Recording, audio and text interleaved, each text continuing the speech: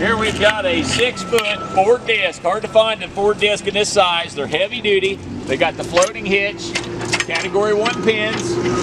They're all rewelded right here because they weren't heavy enough, so that's a very nice little thing that they did. And right here, must have a little crack start. They did that. It's got the scrapers on it. These are one of the best little discs ever made. It has 15¼ inch blades on the back.